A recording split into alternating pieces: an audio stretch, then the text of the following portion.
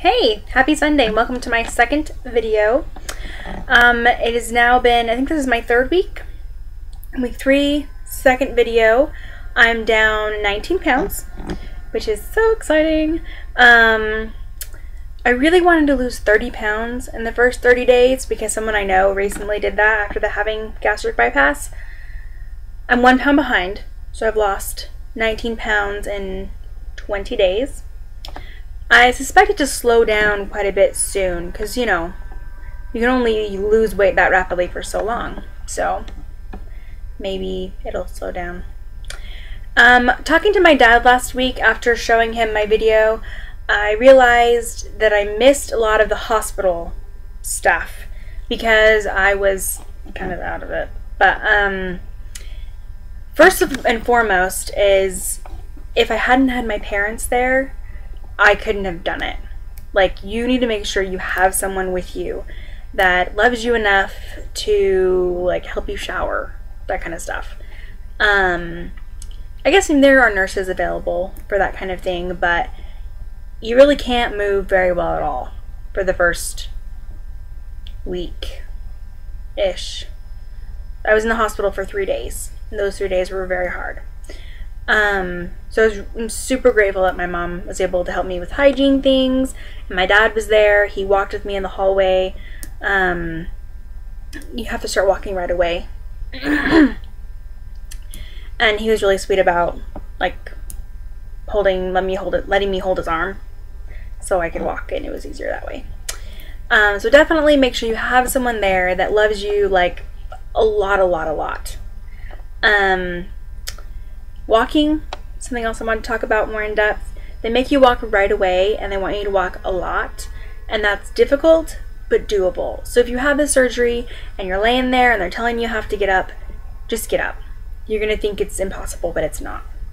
My brother, who had the surgery, didn't get up because he just didn't think he could. I don't know, maybe he couldn't. People deal with pain differently, but he, I think, ended up having more pain because they had to, like, change the sheets around him, and that was people rolling him around in the bed. Ugh, I didn't want anybody touching me. So, keep it in your own hands.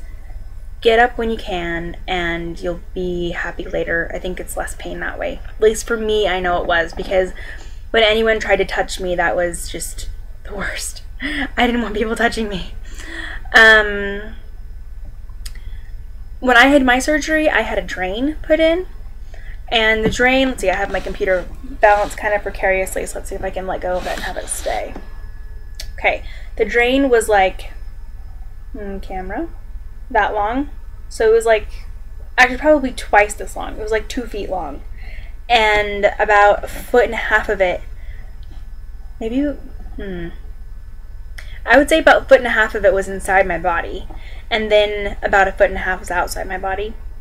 Maybe even longer than that, so longer than 2 feet, but it was almost 2 feet inside.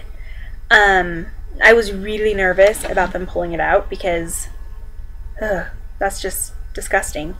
But it didn't hurt.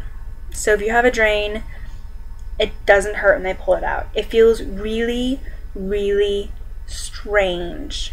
And it's not going to be a feeling that you're going to love, but it's not going to hurt you. So don't be afraid of the drain. Staples, same thing. The first time I saw my stomach and I had staples all over my 6 incisions, that really freaked me out because it looks really gross. Like, really gross. But when they took the staples out, right before I went home, and they put the steri strips on, it doesn't hurt. Like, to the idea of having someone take staples out of your body sounds pretty painful, but it's not. So don't worry about it. The ride home, something else I was worried about, also not as bad as I thought it would be. They gave me what's called a binder to put around my abdomen. And I put that on before I went home, and I'm really glad I did because it kind of helps things from jiggling too much. So that was very helpful. If you have a binder, they say different people react differently to it. I liked it. I didn't wear it much after I got home, but I did wear it when I walked in the hospital, and I did wear it on the way home from the hospital, and then I wore it when I had to get in the car a couple days after too.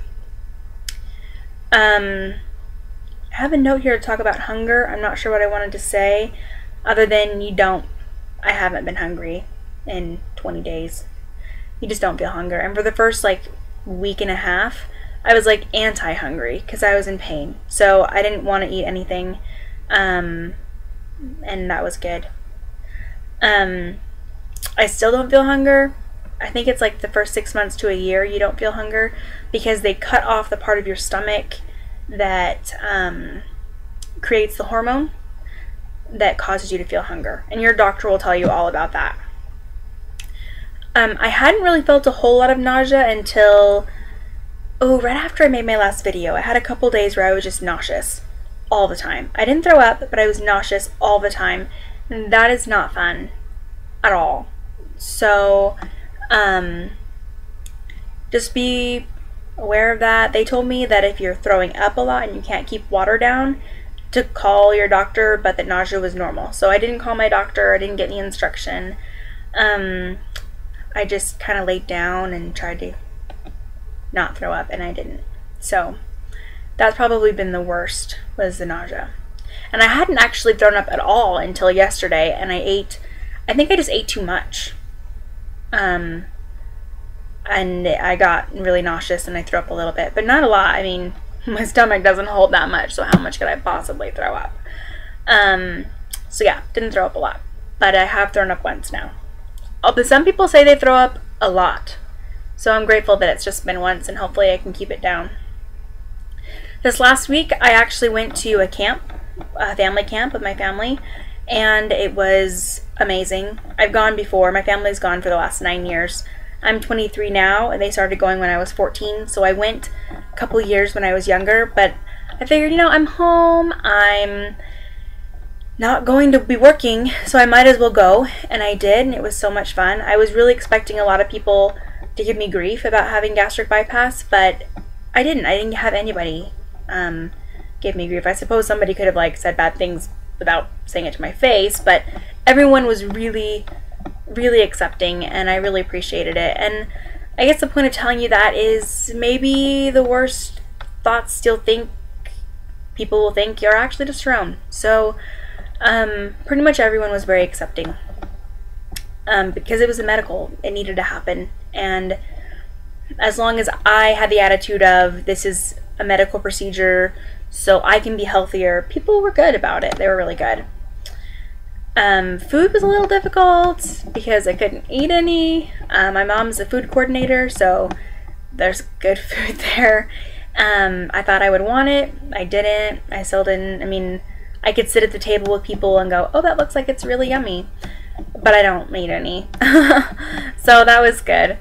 I ate a lot of beans and fruit cups, those kinds of things. Still not hungry at all. That was pretty much everything I wanted to cover. Just camp was great. It was wonderful to be out by the river in the sun. I was tired a lot because I just had surgery, and I felt really guilty that I couldn't do more, like cleaning and whatnot, because it's a family-run camp. So there's cabins, and there's a mess hall, and everybody takes turns cooking and cleaning, and it's a lot of fun, but it is a lot of work, and I felt really guilty that I couldn't do more. But overall was really good. I was very careful about water.